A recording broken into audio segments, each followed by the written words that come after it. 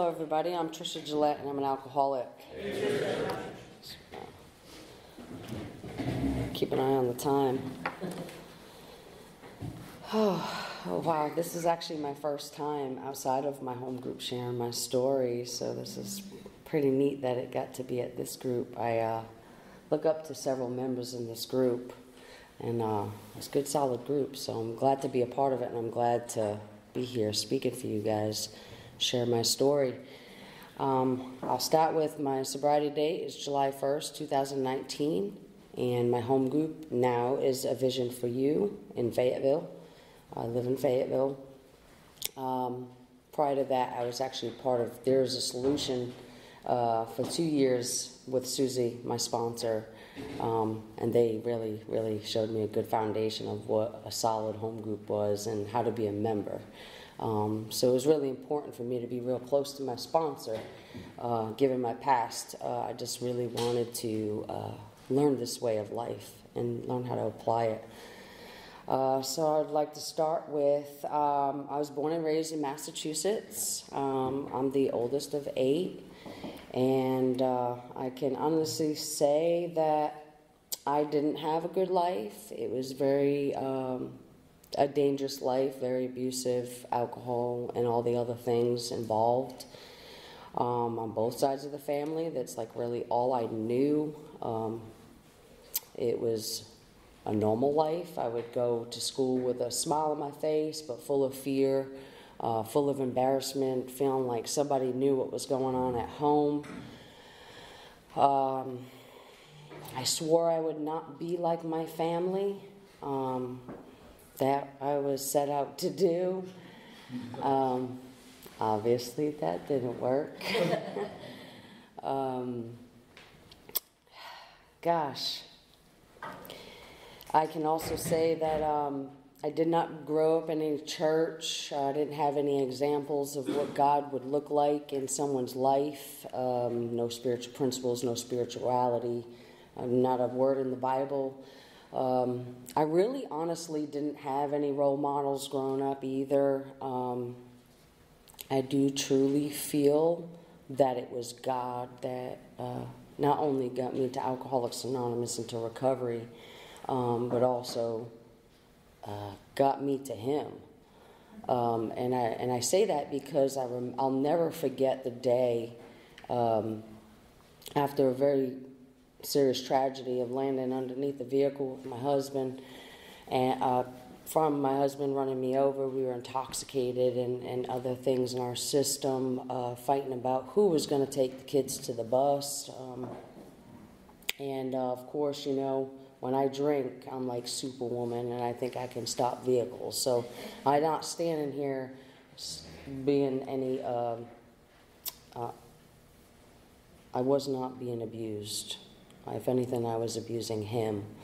I was a blackout drinker, and I did a lot of dangerous things, and it took me to places that I am to this very day very embarrassed about, fighting cops and whatnot. So that incident obviously put me in the hospital. I had 11 broken bones and off go with my 5 children.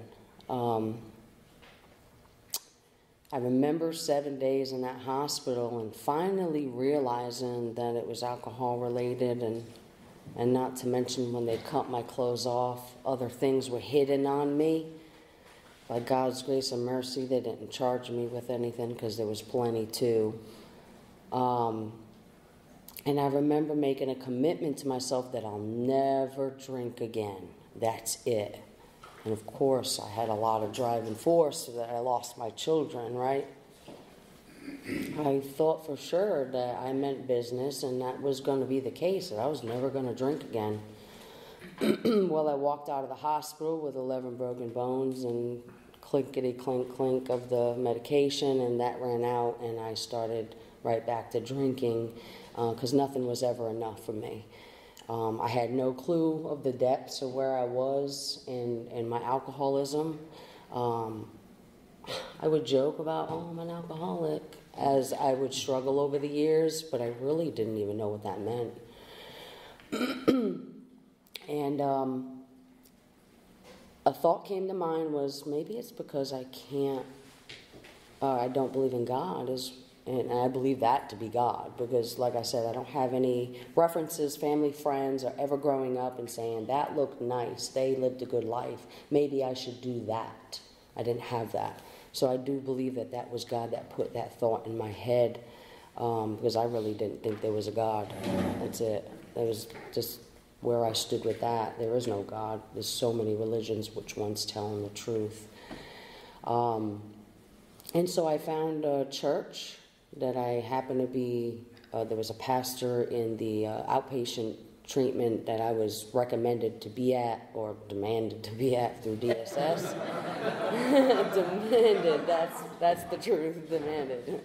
By DSS. Still in an oblivion, having no understanding of what it is I'm going through.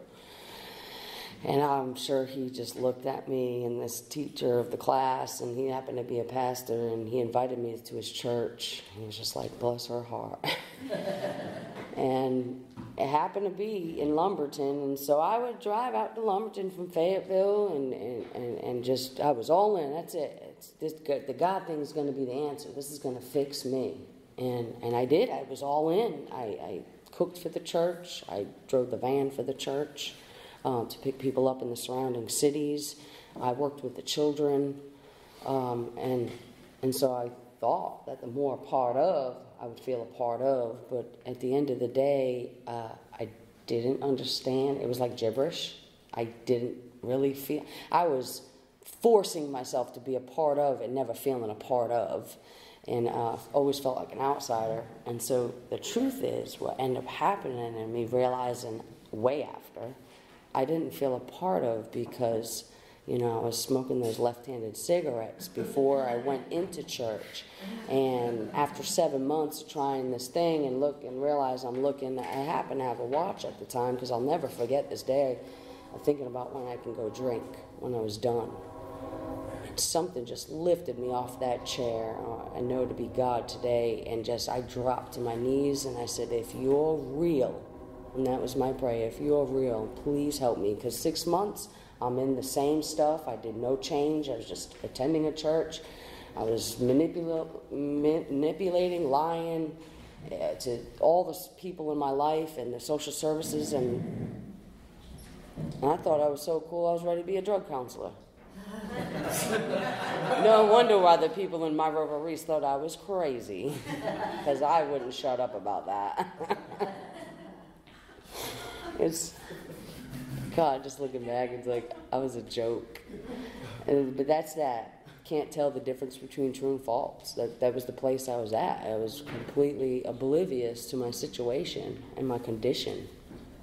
And so after that sincere prayer, and I remember my whole shirt was just soaking wet. I mean, I just poured with tears, and I was so broken, and I was just so hopeless, and I would not get off that floor. And I was just like, please help me. This is bigger than me. I want my kids back. I can't stop drinking and doing other things. Actually, I said drinking and using, okay? I say other things here, but back then, when I was on my knees, I was saying drinking and using, please help me. I can't stop. And 3 days later, I was doing my normal morning ritual, and it came over me, like instantly. I just threw down what I was doing, and I looked at my husband at the time, and I said, that's it.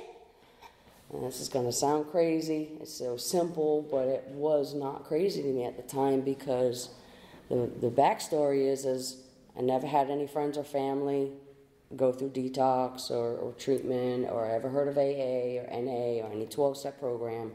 Never existed in my life. And that thought was, I need to go to detox. Now, mind you, I didn't know what the point of a detox was. I didn't know. That's how blinded I was through the years. And even at that moment, once again, I believe that all to be God. And so in that very moment, probably didn't help my case at all, because it was originally for domestic violence. But I called up DSS, told them I had a problem, going into detox, going to get help. I called my boss, who thought I was getting a drug and alcohol counseling job, a pastor. I just just had a list within minutes and called everybody, and of course nobody was surprised, but I was shocked, and this was new news to me. This was a revelation. Like, seriously, it was. It's ridiculous to think about this sometimes. So my husband says, it's almost 4th of July weekend, why don't you just wait? I said, no, now. I was serious. I was convicted for the first time in my life. And I remember them saying they only had 7 beds in Fayetteville, and I fought for 7 days to try to get into detox. And finally the woman says, I'm seeing you here every day at 7 o'clock. I'm going to go ahead and tell you a little secret. Don't tell anybody I told you. Basically a way to cheat the system, cut the line, and not keep getting turned away. So I went into the hospital, and lo and behold, they don't think I'm bad off. They don't think I'm bad enough, and they were trying to send me out. I really had to fight for this first process and this journey of mine, let me tell you.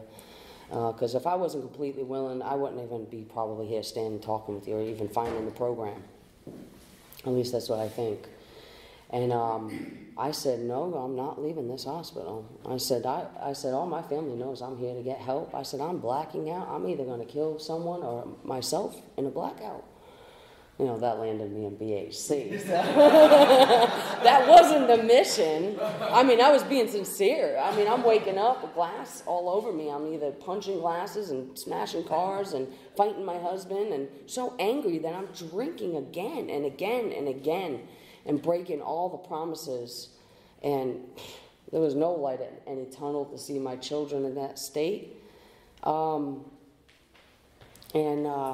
I did 7 days at BHC, and they were detoxing me, and I remember getting on the phone fighting with my husband, and something just washed over me, said, if you go home now, you're going to do exactly the same thing. So I was scared. I was like thinking, what is all decades and 7 days is not going to fix it? And I was like, God, if you're real, I don't know where I need to go and what I need to do, but I know I can't go home. And within 3 hours, I didn't ask for it. I didn't know what to ask for once again. But I, somewhere along the line, pushed, hey, what else can I do? I can't go home. I'm afraid to go home. I'm going to drink and use again. And Myra Reese was sitting across from me doing the paperwork, and in a few hours I was over at Myra Reese. The cool thing is that, so I kind of blocked out, okay, the church thing don't work, right? I had 7 months doing that. Of course, I didn't know all the factors that I was involving myself in, but in my mind, I was like, okay, well, the church thing just didn't work for me, and maybe it's not the God thing. But then Myra Reese takes us to meetings, and they talk about sponsorship. In my very first meeting, I remember hearing God, and I was like, it was like the heavens just opened up. It went full circle like that from that very first thought, and that journey it went full circle. But the difference was I did feel a part of here. You guys were talking like me, thinking like me, went through things like me. I didn't feel alone, and there was just like the world lifted off my chest. Like this was it. This is everything I've ever searched for my whole life here in Alcoholics Anonymous. And I thought that was going to be enough never ever to drink and use again. I just thought, just because I was now in AA and I had this conviction I'm never going to do it again. And so I would say all my journey was a bunch of knowledge and not really being fully honest. I would acquire some time. In my eyes was substantial time, especially from where I came from, where a day was impossible, an hour was impossible. I was curling out of my skin. So it took me some time and some work with my current sponsor to realize how really unhonest I was over these years. And it clearly says, half measures avail us nothing. I definitely wasn't practicing any principles in all my affairs. I wasn't sponsoring at my very first part of the journey. But what I can say today is I finally got to that crossroad. By God's grace and mercy, nothing tragic happened. But there was a decision, and prior to was always to get my kids back, which the women warned me about that wasn't going to keep me sober, because once you get them back, what would be the point of coming back? Why would you come back, right? You got what you needed. And I was like, no way, that's not me. I want to be here. They were right. It happened. That's exactly what happened. Once again, can't tell the difference between true and false. This is a process that I have to live this way of life to really be able to come to some truths. And so I stand here before you realizing that I really just was honest of that true decision when I say I was at that crossroad. Go on to the bitter end or accept spiritual help. And I kind of took Susie through a loop for the first 60 days. I was still trying to convince her and me. Well, I have a problem with the other stuff, just not alcohol. Because on my last bout, I was able to pour drinks down the drain, and I only would have 3. That was really miserable doing that, I'll tell you. And I was out to set to think I can prove that I'm not. And if you don't have a problem, those people don't even experience that trial and tribulation to have to prove to themselves and count drinks. They don't have to negotiate with themselves. They don't know when they're going to take a drink again. They don't think about it. They don't plan it and unplan it. Because I'm like, okay, we started, now we got to stop. And I was just, I didn't even feel nothing. I was miserable. But for 60 days, I really made it. I love her so much. She's really been very patient and tolerant and loving towards me in all my ways.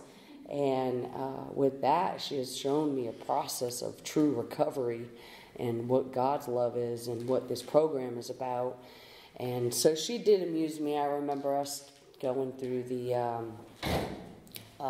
essentially why we drink, and she had me fill in the blank with my other stuff since it wasn't alcohol. And I was like, looking back, realizing she knew what she was doing. Once we proceeded and I continued to take those actions, I really started to slowly but surely it not be because I'm going to get something out of this, like my kids or my relationship or a better job. Like I would have all these materialistic things in the past of painting this picture of why I need to stay sober. It was never genuine. I need and want to stay sober. And so that's what that journey has looked like this past over 2 years now, is that I have been through so much, some tragedy and some close calls, and but through going rigorously, honestly, and doing amends and working every single week with my sponsor, so committed to the point where she suggested after my last bout, well, maybe you need to get a sponsor in Fayetteville. I said, well, how about I make my home group your home group, and I will drive there twice a week, go in a home group, and then once a week, since we got to meet once a week to do book work, and you'll see me 3 and sometimes 4 times a week when we met at our tree meeting. And I stood to that. For 2 years, I did that, and I was willing to go to any length because I saw her as an example. It wasn't things that she said, it was just what she does. She's doing exactly what that book was teaching us and showing us to do. And so I am a visual learner. I'm not good with the reading and comprehension thing. It's gotten better because of AA, actually. But she shows me and all the home group members and it's just what that all looks like.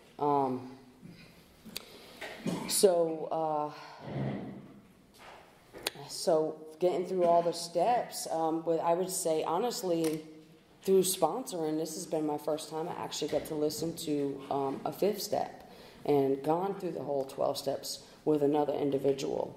And let me tell you, that was some rocket fuel in my recovery.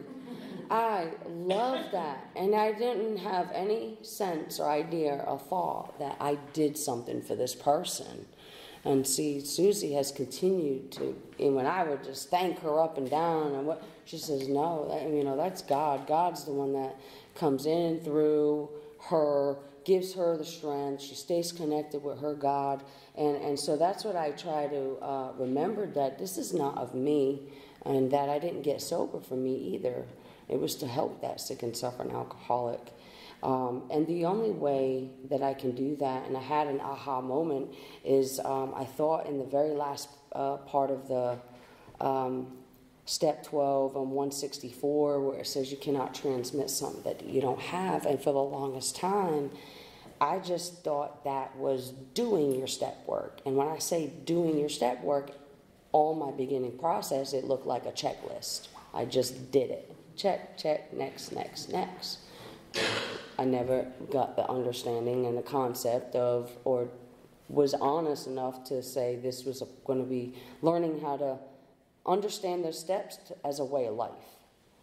And so once I transformed to that, and I asked her one day, because I realized that, okay, the steps is not a checklist here, and she described to me something that just seemed so memorable for me. And this has, because what she shared with me was, it had pushed me into genuinely, truly, truly doing my step work, applying my step work in my life. And so what she shared with me was, if I'm blocked and I'm not doing inventory, or I didn't do that original 4-step and that house cleaning, and then that continuous, and that prayer and meditation and building that relationship with God, and I had all this junk inside of me, what in the world are you possibly going to transmit to any newcomer? They're not going to want what you have. There's going to be something blocking you. God can't come in and through you. And so because of that conversation, I was like, all right, I'm going to really, really do this step work. Like, not just say I'm doing it, or say I've done it. There's no done. And so that made some big transitions, that moment. And I often think about that, because that's where I'll check in with myself and see where I'm at. Another helpful thing is where she told me to go to page 52, and there's questions there, and that's a way for me to do like a weekly check on my spiritual condition. Was I having trouble with relationship? Do I feel unhappy? Am I depressed? Am I misery and prey to depression? And several other questions. And I can honestly say, I can't remember. I have situations I've come across and things I've been through. It's almost like that stuff isn't existent, because I immediately pray. I immediately call my sponsor. I ask for help. I'm always looking for someone to help. And I would say very strong tool of mine is my meditation. It's morning and night. I can honestly say that if it wasn't for my meditation and me, I find that as being building that relationship with God. And Trisha doesn't know how to sit still and not be so hyper. And but through the years of practicing that, it has changed this ADHD person. I can't do it. 5 minutes is impossible. Well, I'll tell you something right now. I can sit there for hours, and it's no thought process. There's no thought process of, oh, I gotta go meditate. I have to do this. Like, it's just been a working part of my mind. It's just like as if I'm if I was to run out of the house, not go to the bathroom, how uncomfortable would that be all day? That's how I feel. And that was, I would say, in the first 6 months of this time, I would experience some times like that. After that, it has literally become a working part of my mind. It's been the biggest, most valuable necessity of my life today. Honestly, I would say the loss of my children was parallel to me almost losing my mom, being in Chapel Hill. And I was on the phone with my sponsor, and I was going to meetings in Chapel Hill, and I was praying, and I did everything that was guided for me to be of service and show up, and And I was sitting there with my daughter, I was like, well, not one thought of a drug or a drink came to my mind. And that was a miracle, because my last bout was poor me. My adoption of my children went through, and I was supposed to be able to see my kids, boo-hoo, and now they won't let me see them. And I used that as an excuse. Instead of calling my sponsor, instead of praying, instead of going to look for someone to help, instead of going to a meeting. And so for me, that was essential that I went through that. The point was that I persevered, came back, and worked with a sponsor and humbled myself that I really don't know anything, and that I needed to be shown this way of life, because it's not a way of life that I lived. I'm not familiar with it. And there are good days and bad days. I can honestly say that through sponsoring other women, because for a long time I treated sponsorship like AA the rest of my life. So if I didn't feel like I wanted or needed to drink or other things, that they weren't going to hear from me. Everything was A-okay. And through these last 2 years, I've learned through all our sharing and walking this path shoulder to shoulder like she promised me she would do with me, is that I get honest about all my life. And I still was not really all the way in. I really haven't been. But where that changed was I started to build this relationship with my sponsor when I started to sponsor. Because I really, really want to practice humility, and I am really good at being a know-it-all, being the oldest of 8 and having 5 kids and being a 15-year-old mom and 17 years old as a wife. I knew it all. And I had a really bad attitude when it came to that ego and pride, and my nickname was Miss Know-It-All for my parents and anybody else around me. And so a way I did not want to feel, I didn't want to have that in my recovery, and I'm sure I go there with her, but she's just so loving, tolerant, and patient with me. I think you should pray about that, Trisha. She's so good at not telling me what to do. Like, she don't run my life, and I would just buck the system anyway. Well, I agree to disagree. I remember that one, saying that one time to her. And let me tell you, she was right. She didn't say she was right when I came full circle in that problem. And she did not say, I told you so, or see, you should have listened. She was just walked me right on through because of the incident, and I won't get into big detail. We went right to prayer. And then she also explained to me something she did at 2 years sober. And so once again, I felt part of, understood, loved, and guided. Because we looked at how I got into that situation and why, and my character defects, and we prayed about it, and then we had a plan of action to make that right. And so going through that is literally teaching me on what the steps are looking like. And I can't do that alone. I have to call her and ask for help. And boy, let me tell you, I was humiliated. Like, I was sweating, I was crying, I was upset, and I gave another excuse of why I was calling her and really didn't even want to bring it up. But I just knew I was so uncomfortable. Like, I literally got off a drunk. Like, I was on an emotional hangover, so physically ill from my behavior with my own mother, that I was ashamed to have those words come out of my mouth. And you know what she ended the conversation with? You're feeling like that because you have a conscious contact with your God. Before, we would have excuses, we wouldn't tell anybody, we would have buts, because, and reasons. And I was like, huh. And once again, feeling that gratitude of having someone guide me through this process that has been through it. And just a really strong example in my life of love, patience, and tolerance and understanding. And God is always the answer prayer is always the answer. It's not she has the answer. And that I've been able to exhibit with the women I help and work with, which is profound and Miss Know-It-All. It's like, you know what, let me call my sponsor.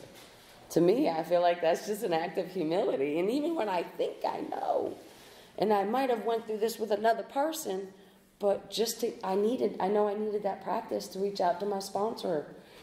And there was something spiritual happening in our relationship, and it just kept pushing me to call and double check and question, and this is where we're at, and this is what we're doing. Three-way calls, so I don't mix up the message and what you're sharing with me, and then I go tell her, and she don't get all the information. Can we all three do a phone call? And so I did a lot of those. And the coolest thing was I seen how that trickled, that example that she put before me, and then I was encouraged to do the same for my sponsee, and then she, the one that actually got through the 12 step, started doing the same thing. Is this right? And this is what we're doing. And I just wanted to make sure. I was like, wow, I see how this is working. We're all helping and guiding each other, and it's just been a wonderful way of life. And I can literally sit here and talk all about the good stuff and all the challenges and really not challenges, just life, really. And the fact that I got Alcoholics Anonymous always, and if my sponsor isn't available, I got women in my network, women that she sponsors that would carry the same message, you know. And that was, of course, another aha moment for me, because I always thought it was only my sponsor I had to call. And she says, no, there's other women I sponsor, and they'll carry the same message. And you know, when I took that action and I was sitting at school in distress, I got the same directions, the same exact directions, the same love, the same encouragement, and the same guidance.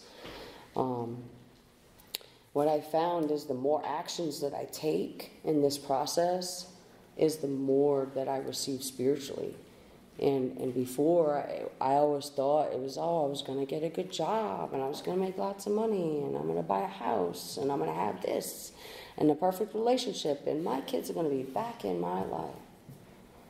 Well, I'm standing here before you with none of my kids in my life, as in they're adopted. But I have been blessed to be a part of my oldest daughter's life over the years with my granddaughter and my middle son over the past year. I didn't think that was possible, but, you know, leaving things up to God and doing what I'm supposed to, that relationship, we were able to, it happened. And boy, did I need a lot of help through that. With all the years missing and just the whole thing all surrounding it.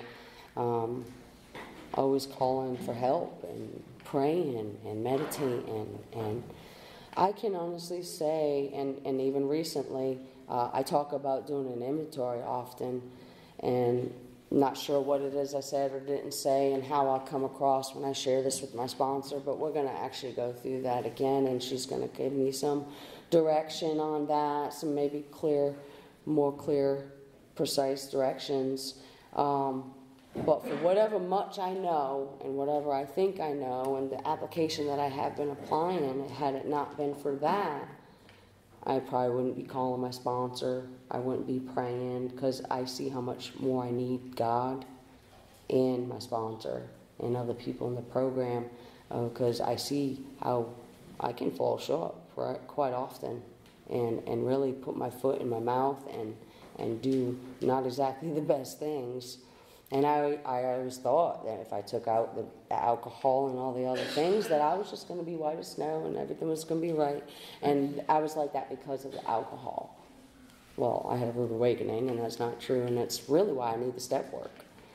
I always say, the statement I say is, this actually applying and taking actions in my step work is a way out from Trisha.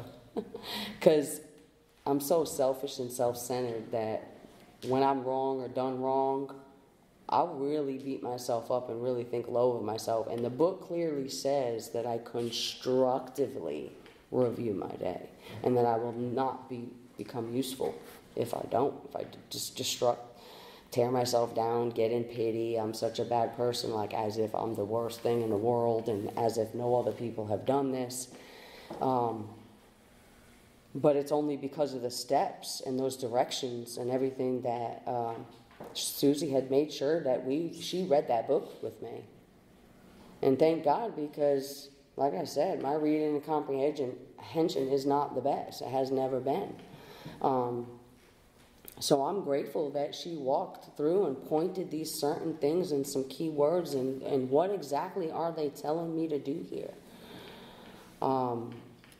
When it told us to pray, when it came to the third step prayer, I'll never forget that. Third step prayer was in Starbucks. And I was like, what? Here? No? She's like, well, we can go to the bathroom. I was like, no. And I felt like instantly that some real change was going to happen for me. Like, I was not all like sure about this whole God thing. But when I really took that stand to get on my knees in public, to have the sincere desire to do this step work and not try to run the show and, well, I'll do this and not that. And, I see that got me nowhere. And I'm forever grateful to have the solid examples in my life. These images just play on and on over when I'm out there in Fayetteville and I had all that time with home group members and sponsorship. I can literally play the tape in my mind and visually remember what exactly they did. That new face, going to introduce myself. And I don't give my phone number. I get their phone number. And I actually call them as I was told to do.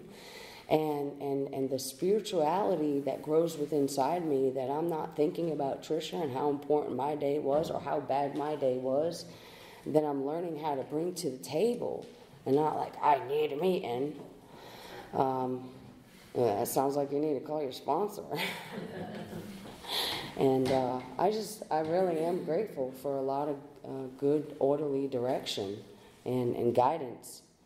I probably keep repeating myself about that because it's really where I'm at. So I'm going to leave it with that since I am going over the same thing. So I'm grateful. I hope I didn't miss anything. I really don't even know what I said at this point. I'm grateful to be here. I'm grateful to be sober. And I thank you guys for listening.